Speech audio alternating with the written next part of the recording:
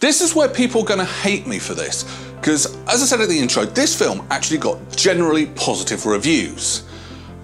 I'm not one of these people that found this film positive, which is a shame, because Christopher Nolan, look at some of his stuff. Inception, Interstellar, the Batman trilogy, it was awesome. He really gets into it, but this was sort of missing something.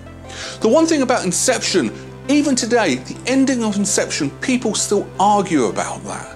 It's not something that's going to happen with this film.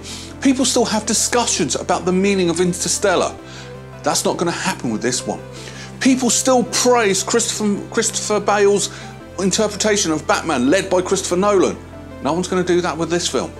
This film is missing everything that Christopher Nolan is good for. Now, I know this was his pet project, something he's wanted to make for a few years, but I did find it all over the place. I really, and I mean really, struggled to watch this film. And I watched Mortal Kombat Annihilation a few weeks ago. But yeah, there was just so much dialogue. I'd rather see. You're watching a cinema. If this was a radio program, it probably would have worked a little bit better. You could probably just stick the soundtrack on the radio and people would probably get into it a lot more than what they did with this. The time travel stuff, although it was nice for the twists, it was all over the place. It didn't fully really understand.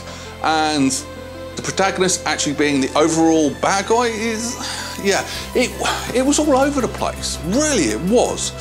Now, saying that, the special effects were good. The fight scenes were actually really impressive, especially as later on you watched one of the fight scenes you saw in the beginning of the film from a different angle and realise what's going on and realise how impressive that fight scene is amazing. The cinematography, the special effects, like normal, has Christopher Nolan's fingerprints all over, and I don't think he can make a bad looking film.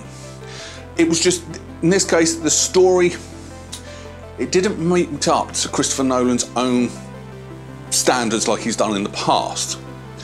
So what am I going to rank this film?